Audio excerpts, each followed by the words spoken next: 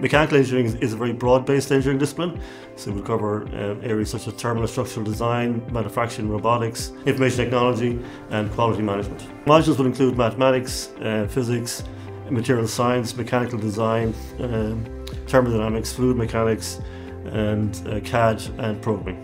So in first year the students undertake some site visits. We've taken them to our Crusha, which is the hydroelectric power station on the Shannon, and also to some local large multinational companies such as Boston Scientific and Medtronic. So in relation to Erasmus, our students can avail of the programme. We have a number of agreements with foreign universities. For example, in France we have some French students studying with us in year 3, and some of our students can also avail of this and travel internationally as well.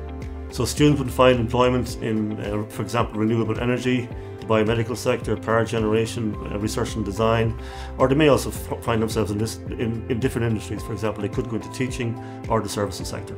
I chose the programme because there was a lot of maths involved. I got into maths during lockdown and decided to do something with it. Experience in ATU so far is very good, very positive.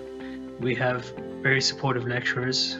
We have very supportive tutors that can answer any questions that you have, and that they would explain that we're skipping over more complex bits and just making it a bit more simple at the beginning, and then we can develop that further through the next couple of years.